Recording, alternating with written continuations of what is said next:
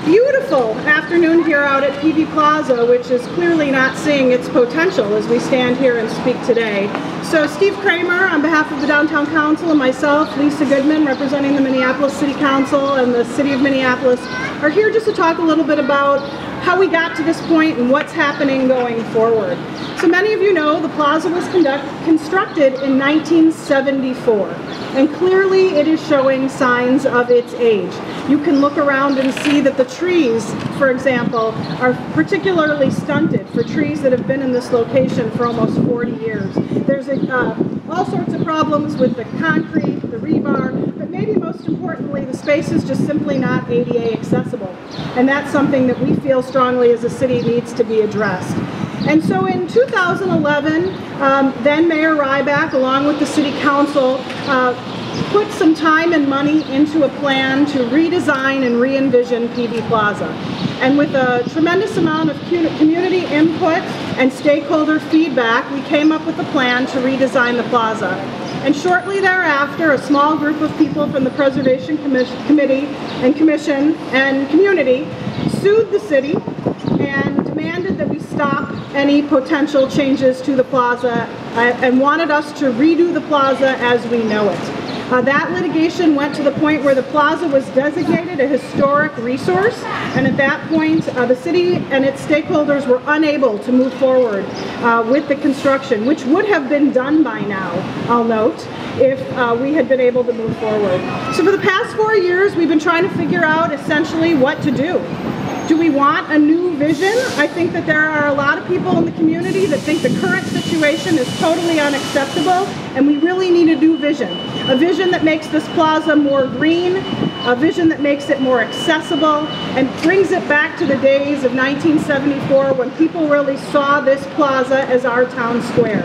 And so this afternoon, we will be taking bids on a consultant that we will be hiring to try to negotiate what changes can be made in the plaza. And our consultants who are working on the plaza can tell you more about that detail.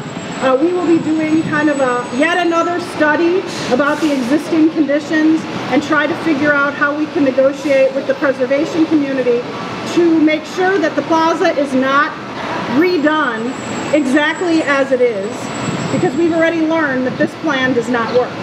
But what can we do? And I will note that the Downtown Council, along with the DID, have done the best job they can to activate the plaza this summer. You can look around and see the food trucks in the area, the people playing with various pianos and toys, and kids out on the plaza, but it's just simply not acceptable and not enough to leave the plaza in this current condition.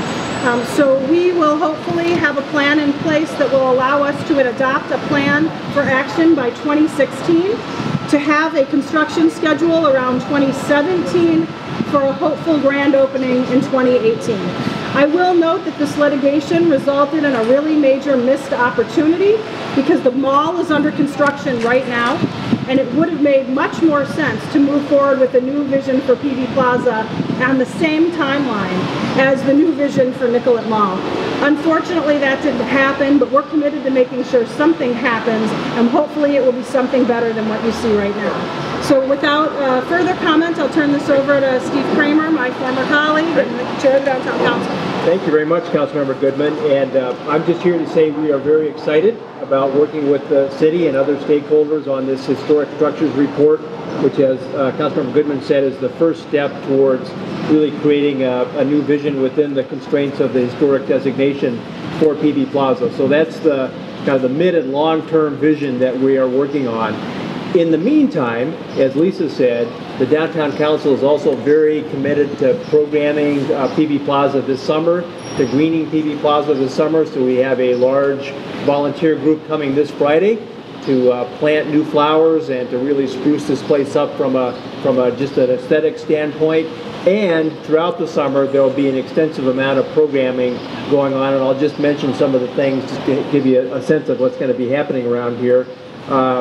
You know, we've got a lot of talented people downtown. I'm certainly not one of them, but those who can't play the piano will have a chance to do so. And we have a student from the Fair School who was serenading us before and will do so afterwards. So if you're a piano player, you've got an opportunity to play a piano here. And did you take piano lessons? I did not. I did not either. So beanbag toss. And who doesn't like a good game of beanbag toss sometime during the day? Kevin Lewis, I know you're going to be down here tossing the beanbags, practicing.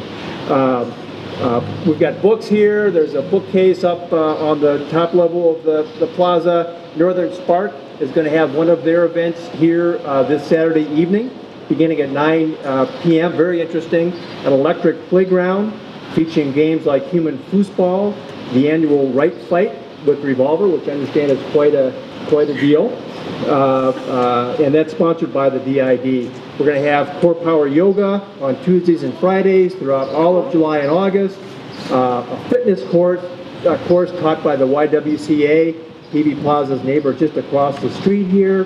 The Sister Cities Flag Celebration will be here in July when the Sister Cities Convention is in town. That's quite a big deal. Free live music every weekday and throughout August.